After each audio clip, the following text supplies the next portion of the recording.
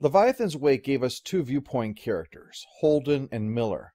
Caliban's War doubled that to 4, and that continued for the next 3 books.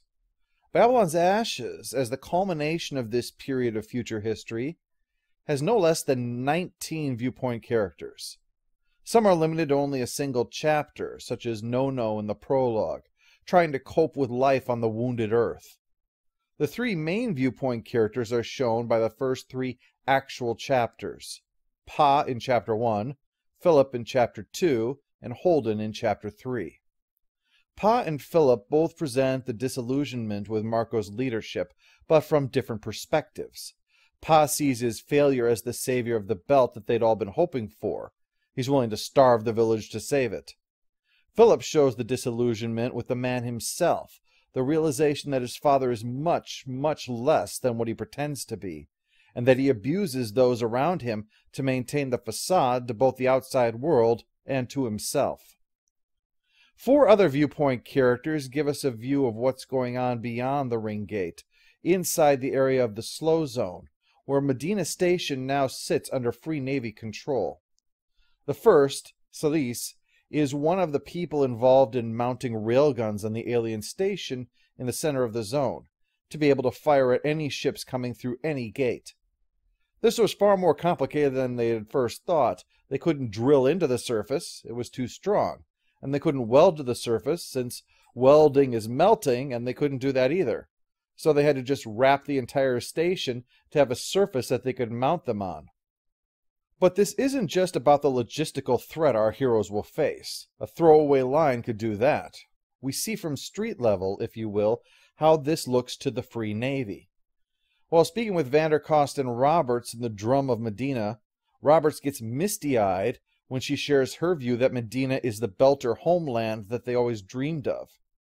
The thing they built today isn't to defend a choke point, is to ensure that the Belter homeland can't be taken away from them like it always has been. This is a vital element to the story because previously Free Navy rank and file has been presented as the embodiment of Belter rage for the most part. Cornered animals striking back or vengeful thugs. Following them like this helps to see the rank and file as people. We see Salis again in Jakolski's solitary chapter, who is on hand when the renegade Martian faction sends personnel to help with the security system. Protecting the Slow Zone protects the way to the new Martian settlement sea. They arrive on the Proteus, a ship that came out of the Renegade's Gate that had never gone into it. Something new and secret. When we later return, Vandercost is our viewpoint character, and on the receiving end of harsh treatment by the guards. He missed a battle drill because he was sleeping off a wild night, and realizes what this is about. There'd been a rush through the gates that showed a coordination that was only possible if someone on Medina had helped them. Someone in communications. Vandercost realizes Salis, Jakolski, and Roberts all had either a means or motive to be involved, although none of them are picked up. Roberts is the one, noting the beating Vandercost has taken, that voices the question, why fight if it's just to replace an earther boot with a Belter one stomping on them? The 5 other members of the Rocinante crew all get at least one chapter. First is Clarissa, during the fight with the Azure Dragon when she was nearly killed. It allows us to sense how much she relishes the opportunity for rebirth that joining the crew has offered. She also sees Holden as he really is, as a mortal instead of a larger-than-life figure. Alex, we see, is very interested in Sandra Ip, but takes time out to try to help Holden out of his funk once they've retaken Ceres, helping to inspire Holden to try his video project. But Alex and Ip do wind up in bed together, and not a one-night stand either. It's an ongoing thing. But when it's time to ship out, he resists the urge to promise her things about the future, and Ip can sense that, but appreciates he's not ruining this with empty gestures. Amos also is getting some action, although in the brothel, the story reflects on how more intellectual it all is for him. The realization that he had a growing urge and it would need to be tended to. It was nothing more than that. It was a form of maintenance in a way, but on himself. Bobby had earlier had one of her 2 chapters of the book occur during the fight with the Free Navy, when she scored what should have been the winning hit, and showed her moving a step towards resolving her longtime survivor's guilt. When Amos overhears her arguing with Holden about her leading the attack on the railguns in the slow zone, Amos takes her side.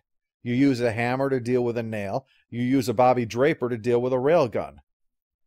But this is when Amos, who has been unable to sleep because of the aforementioned winning hit that didn't destroy Marco once and for all, tells Holden he's figured out why the missile didn't explode. Holden is straight with him, and Amos isn't upset about it. As he puts it, it was the righteous thing, but he makes the point that Holden is now Fred Johnson, and he probably doesn't have the luxury of making that choice. He even offers to lock Holden out so that he can't do it again, as a help to Holden, not a lack of trust in him. As with all of these, it's a reflection back to Nemesis games. Amos sees Holden as the righteous man, and if he makes a call, it's the right one, morally speaking.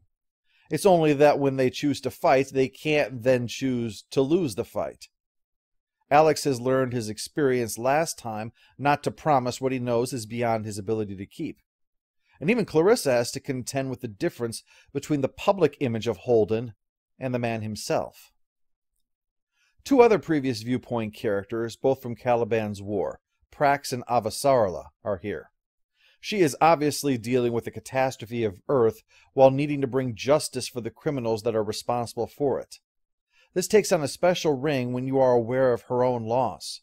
Her husband is one of the missing on Earth, and realistically, should be presumed dead. When she told Naomi at the end of Nemesis games that there would be no amnesty for dropping the rocks, no matter what, we see that wasn't just for the sake of Earth. She is handling this situation with as much political detachment as anyone could possibly expect, doing what seems like the best thing every step of the way, but allowing whoever murdered, her word for the casualties of the asteroids, remember, whoever murdered her husband to avoid punishment, that is a bridge too far. That's also part of what makes this a crime. The Free Navy announced themselves after the rocks fell. There was no declaration of war. This was no act of war. Arjun was no casualty of war. He was the victim of an act of depraved indifference of human life, tossing a rock down a gravity well for no reason other than to kill. Avasarala is dividing her attention in 3 directions then: the Earth crisis, the Free Navy threat, and the missing ships. It might seem that last one should be a low priority, but recall that she knew the alien threat was the priority back in Caliban's War. If the alien technology is consuming ships, then even in unprecedented times, it still needed to be a priority. She persuades Prime Minister Smith of Mars, who is losing his position thanks to all of this, to give her the data that Mars has been holding back in order to help with this investigation. Prax, however, was completely oblivious to all of that. With his daughter back and in a healthy relationship with a woman with her own daughter, Prax was completely focused upon work and family. But when they have a breakthrough on a new form of nutritional yeast that grows thanks to radiation, and thus can quickly replicate like the protomolecule without the threat that it poses, Carvanates wants to skip the animal trials to use it to feed the starving on Earth. The other scientist doesn't agree, and Prax feels trapped in the middle. There are a number of legitimate reasons not to. Legally, ethically, and of course, politically. Ganymede was neutral, but within the sphere of Free Navy control, which meant you can be neutral so long as when Marco Inaro says jump, you say how high. As proof, Carvanates is found dead that night, and Prax forced to pretend to the security forces that he had no idea who would want to kill someone who wanted to help starving Earthers. But later on, while thinking about Carvanates and seeing Holden's video series and similar videos that are being made by people on Earth about their own culture, Prax arranges for the data to be sent to Earth, where Avasarala okays its use to try to resolve the problem of starvation. Remember that it was people watching his video providing the funds needed to get May back when it seemed certain that she was gone forever. So it's no wonder that the common humanity of others would move him to take the risk. Indeed, when the Free Navy and Pinkwater Security pick him up to question him about it, Prax confesses everything in a moment of profound bravery. He is saved only by the fact that he is such a scientist down to his core. I mean, he actually mistook a question about political resistance to be a query about how electricity works, that his confession sounded like a scientific description of how the yeast works, and he's let off with a "just be more careful next time." But Prax's situation reminds us of Vanderkost's, an actual member of the Free Navy, having their lives in jeopardy because of the Free Navy that's supposed to be for the belt. As so often happens when the revolution comes to a poor and impoverished nation, all that happens is it's someone else who's now wearing the boot.